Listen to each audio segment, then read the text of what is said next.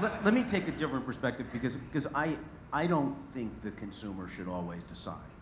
And I also think that we as a society have confused less bad with good. And you know, you started to talk about this. I mean, less bad is not good. And as much as I like seventh generation products, and I think they're great, they are less bad.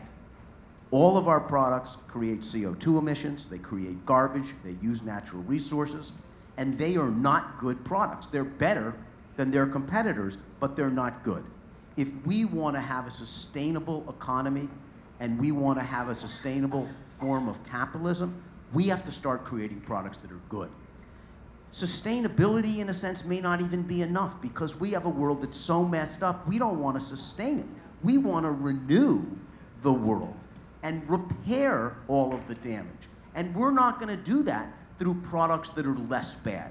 We're going to do that because we insist that companies create products that are good and have a net positive effect. And I don't, you know, and I must say, I sit on panels in the last month with people for Coke and Pepsi.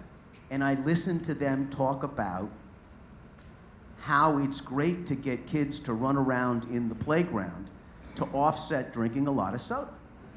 Forget about the fact that it takes 20 liters of water to make 1 can of soda. I don't buy the notion. It's true with healthcare. You know, we can't make people sick and then spend money to make them better. It just simply costs too much money. We have to prevent them from getting sick in the first place and invest in optimizing their wellness rather than sell products that make people miserable and then sell them something else to make them feel better about being so miserable.